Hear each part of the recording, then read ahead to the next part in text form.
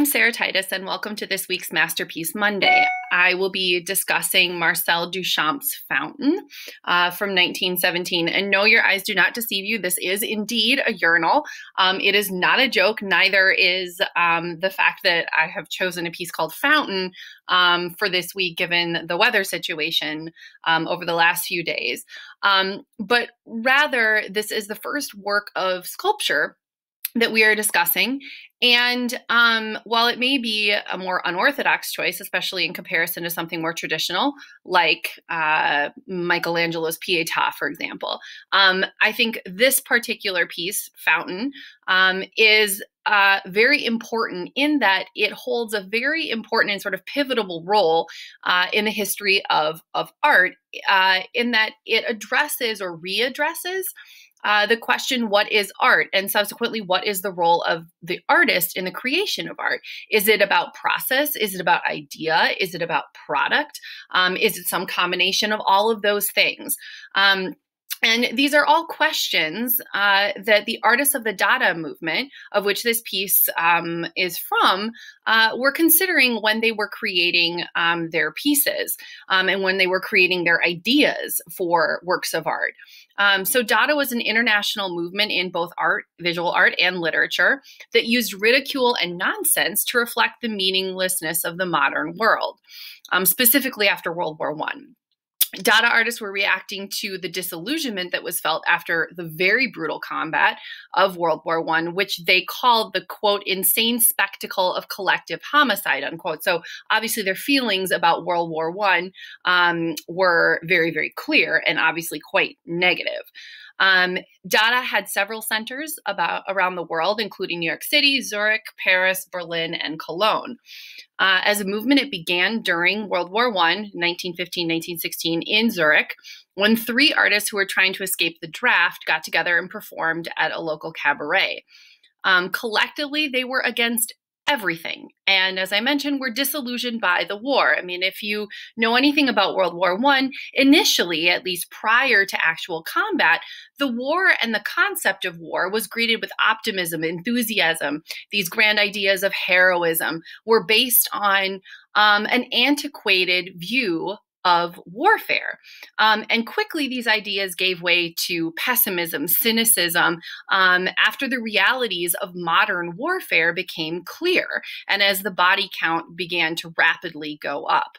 So as a group, these artists wanted to eliminate bourgeois society, who they saw as responsible for the atrocities in the war, to create a better life. And they wanted to do this through an examination of social and moral values. They believed that reason and logic were responsible for the war, and that salvation was through political anarchy, essentially the opposite of these sort of entrenched political ideologies that brought people into conflict at the beginning of the war. And so through political anarchy, through the irrational, the intuitive, these ideas of luck and chance, that was where salvation for society could be found. And a large part of Dada is about spontaneity and relying on your intuition. And this was paralleled in the work of Freud and Jung. In the interpretation of dreams by Freud, he argued that unconscious and inner drives control human behavior. And Dada saw art as sort of this practical means of self-revelation, a way to access that unconscious inner drive, right? So a lot of these images come from the subconscious and the unconscious. Hans Richter, who was a Dada filmmaker, expressed their sort of motivations in the following passage. He said, quote, "Possessed as we were of the ability to entrust ourselves to chance, to our conscious as well as our unconscious minds, we became a sort of public secret society. We laughed at everything, but laughter was only the expression of our new discoveries, not their essence and not their purpose. Pandemonium, destruction, anarchy, anti-everything of the World War. Which could have been anything but destructive, aggressive, insolent on principle, and with gusto," unquote. So Richter, again, really draws that connection between the emergence of the Dada group and World War I. So it really is a response to that particular moment in history and that global conflict. As I mentioned, artists were interested in the idea of chance and the total freedom of the individual. And because of that, and this idea of sort of political anarchy, each man for himself, do what you want, right? Go with your inner drives and with your gut, with your instincts. By 1921, the movement fell apart because there was just no cohesion. There was no cooperation between the various centers around the world. And again, this was more of an idea than an identifiable particular style, something like Impressionism or Expressionism. Andre Breton, who was the poet and theorist, who is the writer of the Surrealist Manifesto that I mentioned a few weeks ago in relationship with to Frida Kahlo, said of the group, quote, "Cubism was a school of painting, Futurism a political movement, Dada is a state of mind," unquote. So I think you can see how it's sort of a difficult ideology to perpetuate, at least through the visual medium. In terms of the name Dada, there's a little bit of debate as to where that term actually came from. I mean, I think the intent is that obviously it's sort of a babyish sounding word. It's one of the first words that a lot of people say as infants. And there's a sort of a level of sort of unsensical phonetics to it, right?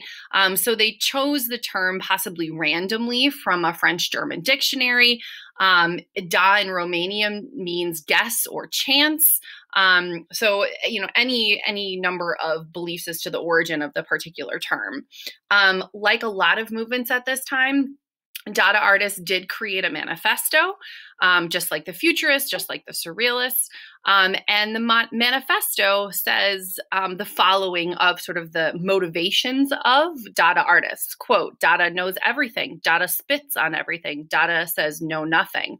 Dada has not fixed ideas. Dada does not catch flies. Dada is bitterness, laughing at everything that has been accomplished, sanctified. Dada is never right.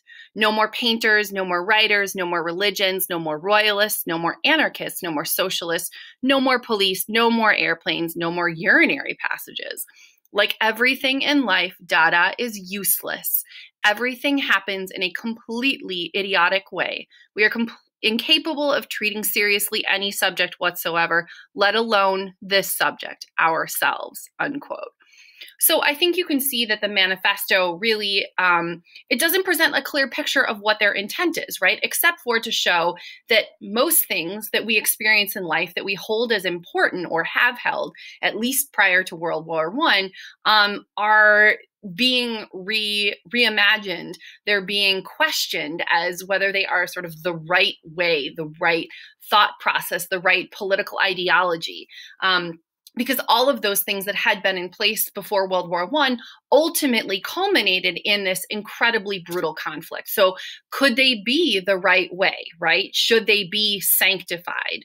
And this is sort of the, you know, and these ideas are kind of paralytic in some respects, because how do you move forward, right? Well, maybe you end up producing something that looks like a urinal, or in fact is a urinal, right? So turning to Duchamp's fountain, I think this piece perfectly sums up everything I just said in that manifesto, right? It is nonsensical at first glance, right? This is a photograph of the original, which is now lost. Luckily, we have the photograph that was taken by Alfred Stieglitz, who is the famed photographer and husband of Georgia O'Keeffe. And this is a photograph of it in its original exhibition, which was for the Society of Independent Artists exhibit at the 291 Art Gallery.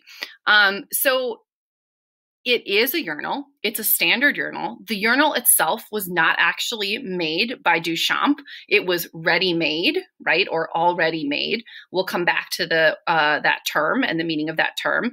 But it was laid on its back, flat on its back, rather than in its sort of upright, usual position mounted on a wall, right? And then you can see in the lower left-hand corner, it's signed R. Mutt 1917. Now, obviously, Duchamp is the artist here, right? So then that begs the question of who is R. Mutt, right? So this type of art, as I mentioned, is called a ready-made, which is an ordinary manufactured object designated by the artist as a work of art. So again, kind of if we're going to bring into question all of the institutions that are, that are a part of society, why not also call into question our understanding of art? Okay, so if art historically meant large history paintings, mythological subjects, nudes, right? An exploration of the human body, this is offering something different. Okay, because again, all of that led us to this sort of insane spectacle of collective homicide, right? So now let's take this in a different direction. Okay, so really, this fountain, which obviously is a urinal, epitomizes the assault on convention and good taste by designating such a lowly object as a work of art and exhibiting it as a work of art. It's in the photograph, you can see it. It's displayed on a pedestal, right? What is put on pedestals, things that we admire and that are meant to be admired, right? And behind it is a painting by the artist Marsden Hartley. So again, like it becomes something that we otherwise would not see it as, which is an object to be admired, considered, right? So where did the idea come from? The idea came from a discussion between the artist Duchamp, the American collector Walter Arnsberg, and another artist named Joseph Stella.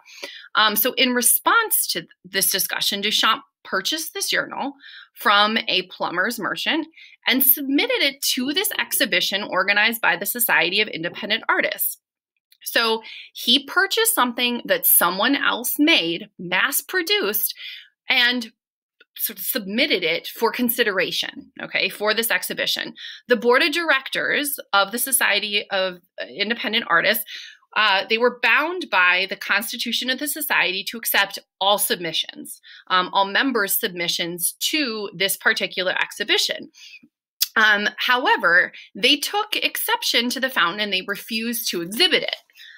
Duchamp and Arnsberg, who were both on the board, they resigned immediately in protest, obviously, because this went against the ideals of the group, but also sort of the stated regulations for exhibition.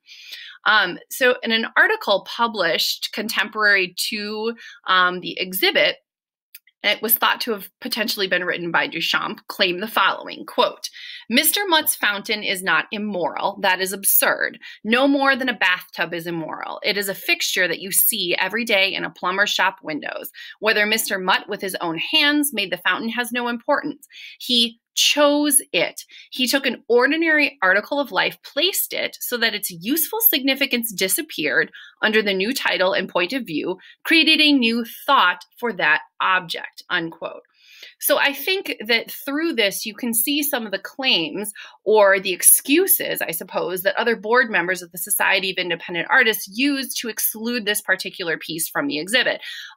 First, right, is that it is immoral, right, because it represents something that is meant for people to urinate in. It normally occupies a private space, a men's restroom or a restroom, right, and is a representation of a sort of a physical manifestation of what is otherwise an activity that takes place in private, right, not one meant to be discussed at the beginning of the 20th century in public or sort of any allusion to it, right? Additionally, the board definitely took an issue with the fact that this was a ready-made, right? It brings into question, what is the role of the artist? What is the function of the artist? Is it about idea or is it about process, right?